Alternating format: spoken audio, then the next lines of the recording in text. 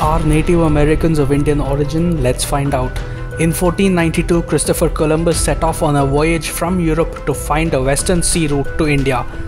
When Columbus landed on an island in the present-day Bahamas near America, he encountered a few locals whom he called Indios or Indians in Spanish because he mistakenly believed that he had arrived in India. Columbus's voyage to the Americas led to the discovery of what Europeans called the New World. The very next year in 1493, Pope Alexander VI divided the New World between Spain and Portugal, giving them the right to colonize the land and its people. So no, Native Americans are not of Indian origin, but they were mistakenly called Indians for a long time due to an error made more than 500 years ago.